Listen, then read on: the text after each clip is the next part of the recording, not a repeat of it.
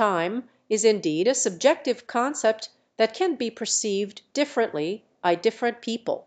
While there are standard ways to measure time, such as hours, minutes, and seconds, the way we experience and interpret time can vary. Cultural, personal, and psychological factors can influence how we understand and conceive time. Therefore, if someone has a different perception of time than you do, it doesn't necessarily mean that one person is right and the other is wrong. It simply means that each person has their own individual understanding of time based on their beliefs and experiences. Discussing these different perspectives can lead to a better appreciation and understanding of how time is perceived by others.